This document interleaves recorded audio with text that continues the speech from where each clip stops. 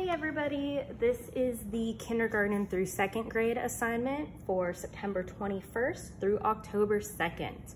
Our artist this month is Frida Kahlo, which we did the portrait of her for our last assignment. Frida Kahlo did a lot of pictures of nature and flowers and leaves. So today we are going to be drawing some flowers. So for this assignment, you will need a pencil and eraser and some sort of coloring utensil. I'm using colored pencils, but if you would rather use crayons or markers, that is fine as well. So you always want to start your drawing using a pencil. I will be using a marker just because it was easier for you guys to see in the video. The first thing you want to do is you should be able to fit about 4 flowers in your project. So start by drawing some circles at different places down on the paper. And they can be different sizes. Some flowers are smaller than others.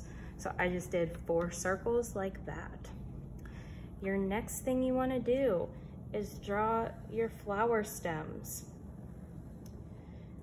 If you need to pause the video anywhere, if I'm going too fast, you can pause your video and come back to it later.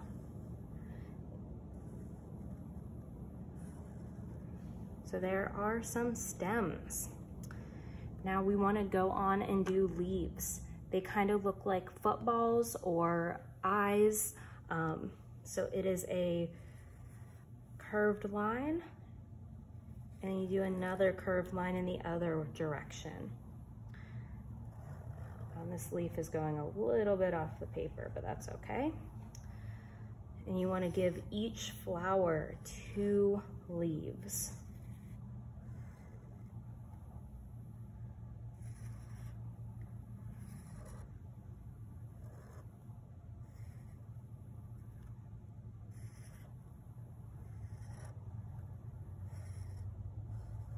And leaves all have these things called veins.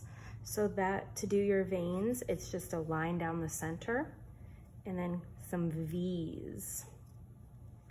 And you don't have to do veins on all of the flowers or all the leaves. I only did veins on 2 of my flowers last time.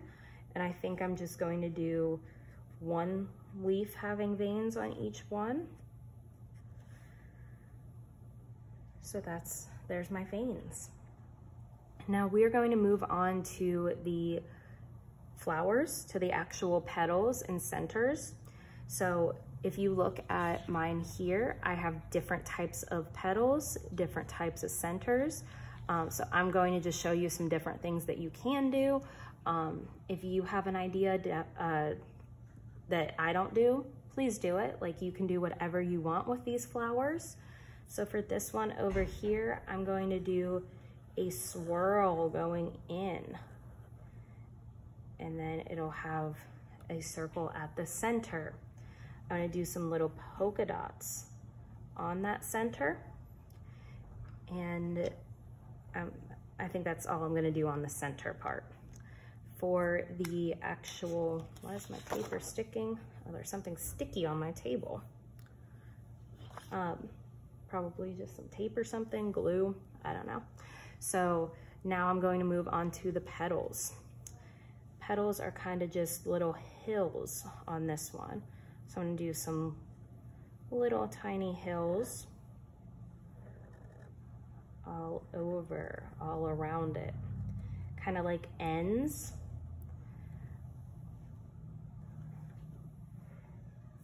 Okay, so I think that's all I'm gonna do on that flower.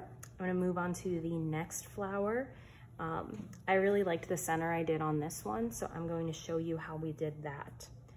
It's a little tiny circle at the center, a dot, and then you do like a big petal. It's very long.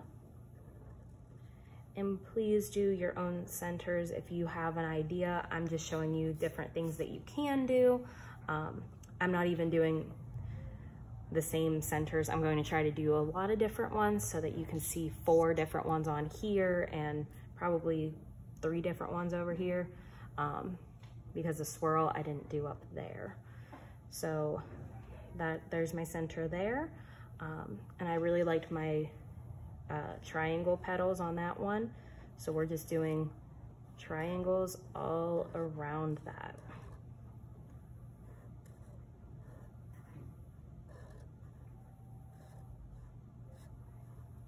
All right, so let's see, on the next one, what if I do,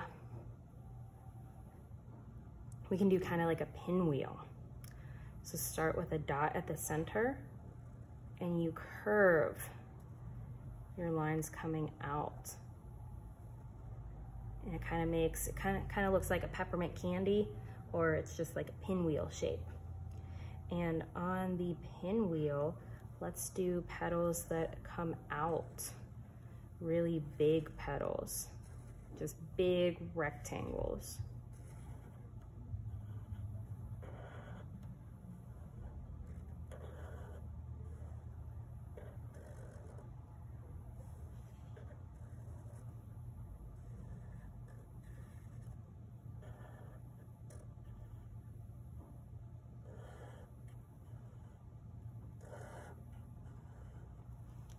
So there's that flower.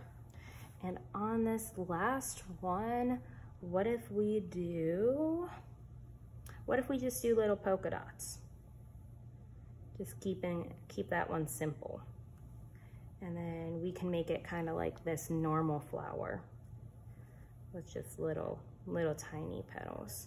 It's just a baby flower. It hasn't gotten big like these ones yet. So there are a whole bunch of different ways that you can do flowers. So please come up with any design that you want. It does not have to be something that I did.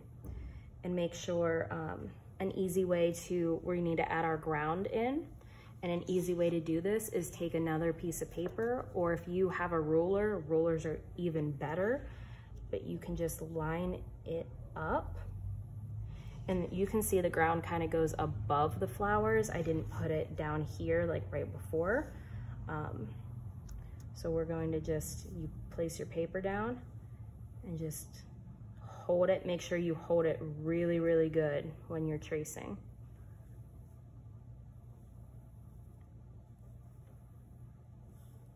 Because if you don't hold it really good, then it's going to move all over the place and you're going to have a crooked line. And there is our ground. Now, I added a sun up in mine, but you can add a cloud, you can add, I guess that's really all that goes in the sky, unless you tried to do like a nighttime thing and add a moon. But I'm gonna show you that sun.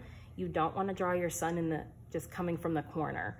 You want to bring it out more, give it a big circle, and then kind of just funny looking triangles is how I did the sun rays. So it looks like it's all shining bright.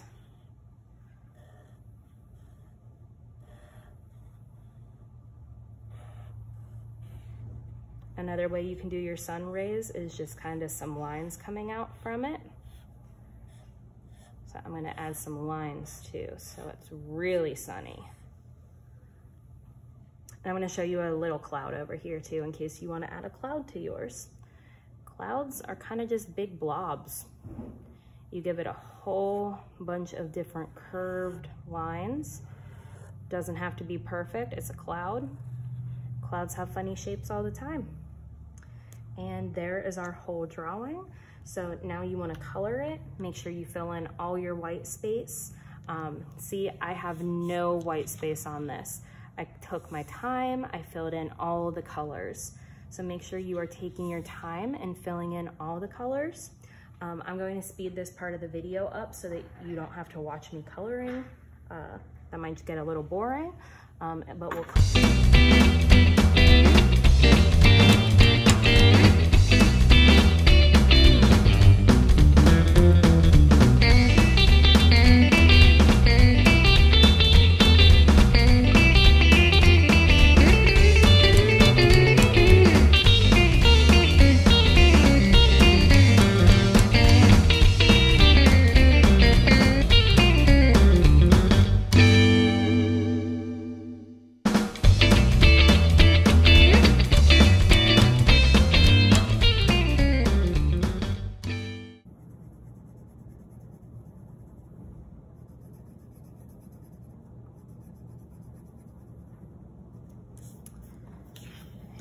second, we should be all done coloring.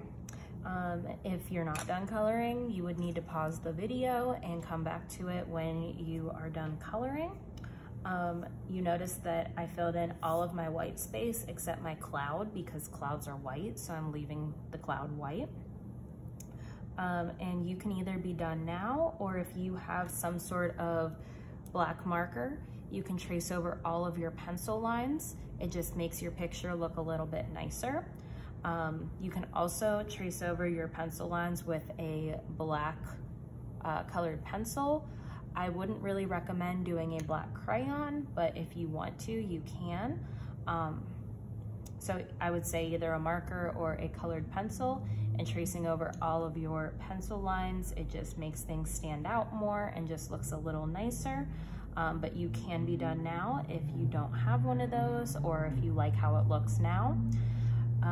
And so once you do that, you are all done. So please upload a picture to Google Classroom. I know I sent out a video, or Miss Klein sent out a video saying how to take a picture and upload it on Google Classroom.